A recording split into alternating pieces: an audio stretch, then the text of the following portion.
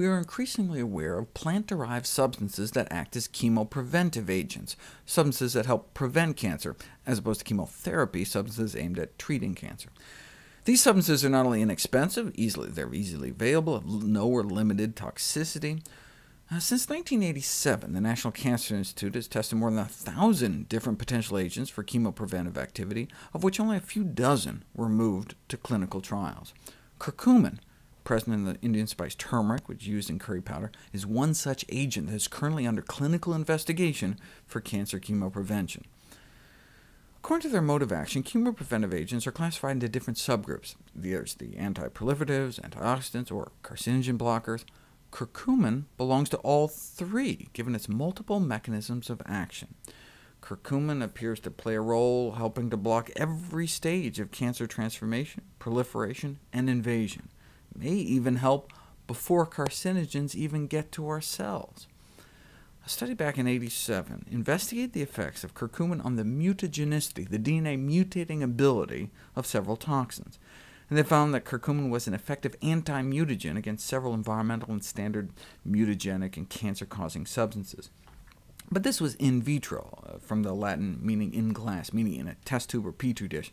What about in people? Well, it's not like you can take a group of people and expose them to some nasty carcinogen just so you can give half of them turmeric and see what happens.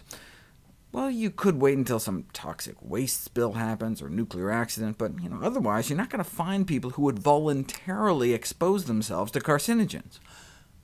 Unless smokers. We can just test it on smokers. They've got carcinogens coursing through their veins every day. If you take some smokers, have them pee on some bacteria, this is the number of DNA mutations that arise. Remember, all life is encoded by DNA, whether bacteria, banana, or bunny rabbit.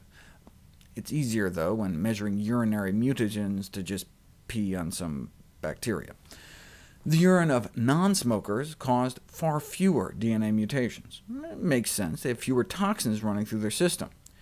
And if you have the smokers eat turmeric for a month, have the non-smokers eat turmeric for a month, nothing really happens. All right.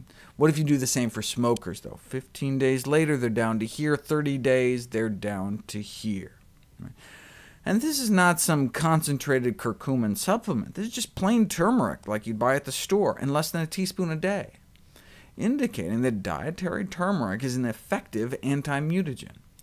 You'll note, though, on this graph, there's an even more effective anti-mutagen: not smoking. Even eating turmeric for a month, the DNA-damaging power of smoker pee exceeded that of non-smokers.